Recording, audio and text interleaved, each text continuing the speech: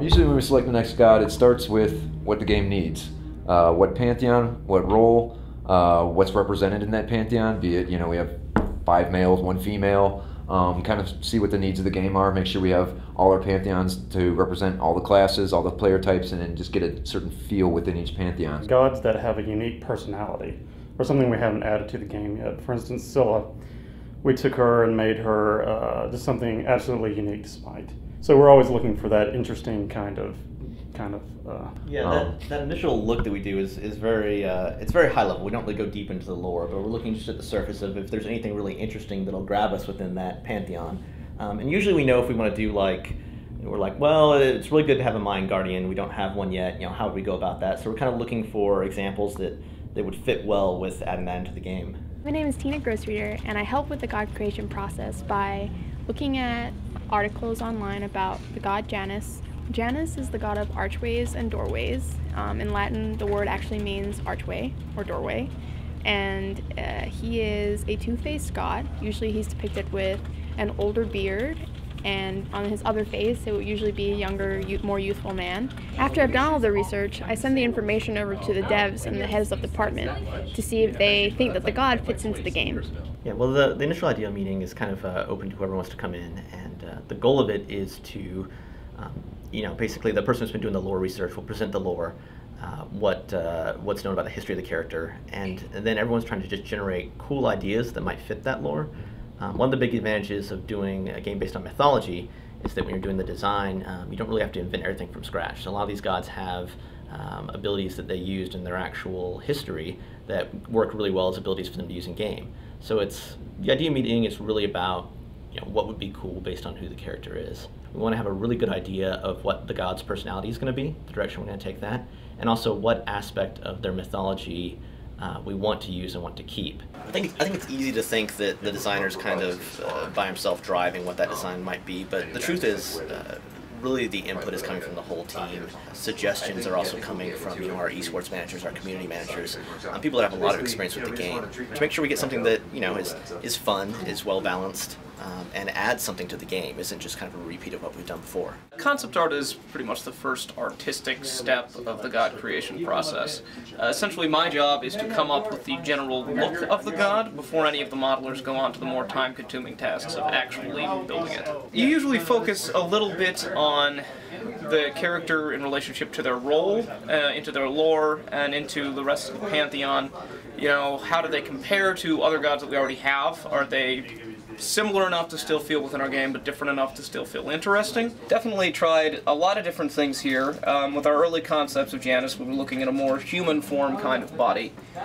Just different ways to kind of organize the idea of the key and the rod. The idea was that we would make him more of a magical construct. So more about floating armor and chains and just magic energy to kind of convey the idea of Janus. It was already something of an ethereal, strange kind of god. So usually the way how it works is I'll get a concept for a god, like Janus's concept was this right here. So I'll get a concept like this, and then what we'll do is we'll take this and make a high poly model.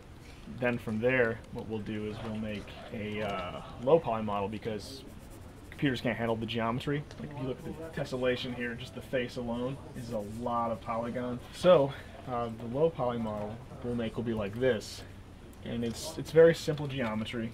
You can see there's huge squares for the areas that you work with. Then whenever you get this done, you will project the high poly detail from here onto the low poly model here. Janus in the lore is like a two-faced kind of god, like the god of beginnings and endings, passages, doorways. This is kind of a cool thing where it's like design is kind of, so a lot of times design will tell art how to handle their business, and you kind of make a model based on the design. This is an instance where it's kind of like a marriage of the two, and you get 50-50, where design was kind of influenced by art, and art also influenced by design. So yeah, that's the journey right there. Coming from the animation perspective, we try and chime in with the character concepts, make sure we have, first of all, things that will represent well, things from the player view, try and find things that animation can hook onto. On the other side, we also try and bring up things that are going to be problems, things that might not animate well, things that might not play well with other things. So initially we try and just make sure that the concepts we're working on have either strong animation hooks, or if there aren't hooks available, at least make sure they can work within our systems. Janus is a pretty interesting case because animation carries a lot of what happens in game with him. He's the god of transitions, and we wanted to work transitions into silhouette change and make him change as he did certain things in the game. Early in the process, we determined that would be shifting parts within the model that we key different ways to signal these cues to the player in game. We always try and look for a hook like this because this is more fun for us to figure out than a cape or hair or something like that. My role initially starts out with us discussing the abilities and what the god is going to do in the context of the game and how that's all going to work, and kind of figuring out not only what that's going to look like, but how it's going to function from a gameplay standpoint and how feasible it is. The whole portal teleporting system is kind of very challenging in terms of what's happening with SMITE, because you're entering this portal and then you're passing through space. So figuring out how to get it set up, with the programmers figuring out all the calculations, and us figuring out how to make the portals work and have the correct orientation, and then what was going to happen as the player's experience of traveling them. The other interesting effects thing on Janus was that we came up with these ideas of how he was going to move around. So he's kind of got this Iron Man-esque quality where he flies around and he has stuff coming off of his hands and his feet. And the only way we could end up doing that was to define in the animations when basically every 0.3 seconds I have to refresh all of those things. And Janus has, 50 animations that sometimes are 3 seconds long. So that was kind of interesting. It turned out very good, but it was a massive amount of just entering numbers that were 0.313 seconds away from each other. Well, after we have our design meeting of really what we want to try to do with the god, then I'll hook up all the abilities and all the code to try out the first pass of our design. With every god, we try to push the boundaries on what we can do with the game. We have to stay within the gameplay rules, but we try to do something kind of unique for every god. And so for Janus, we were playing with the portal technology of being able to go through walls and drawing a portal on the ground and having enemies fall through it. And so we did a lot of work to make that as smooth as possible with how the camera treats your character falling through the world. Also, there's the obvious tech of being able to go through the world under it and then spawn up in the air.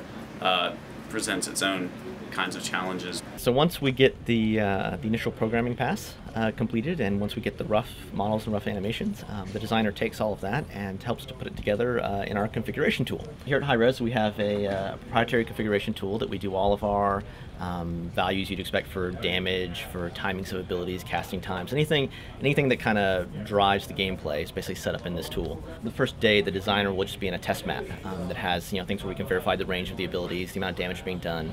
So during the configuration time, the designer's really making sure that each piece is working as designed, as intended, before we go into our first play test. Because once we do our first play test, you're in a full room with 10 people playing. If things don't read right or something's not quite working right, it kind of invalidates that test, and you end up wasting a good bit of time. So it's very important the designer checks out every little piece of it, make sure it's working appropriately, and if it's not, to send back requests for additional special effects if something's not reading well, or for programming adjustments if something wasn't maybe quite working right. Okay, for those that need to know, SMITE playtest. SMITE playtest. SMITE playtest. But I'll yell out there. SMITE playtest! Generally what we look for when we have a new god is we try to think of what's the worst thing this god can do. Before we do any of the breakdown, before we do any damage numbers or mana values or cooldown, testing each rank, we will first try to think of what's the worst thing this god can do, because that's going to be the most game-breaking thing that could possibly happen.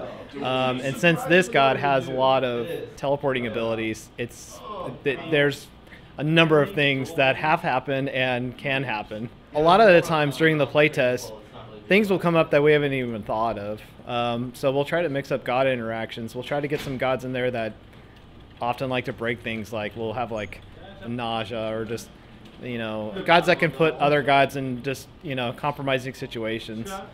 So, and especially with a god like this, the one that can teleport around, you just never know what can happen. So after we like the design and we lock the design down, that's when the real polish kind of comes into the character. When the final animations, the final special effects, all the pieces that make the personality really pop out, like the voice, are added into the character.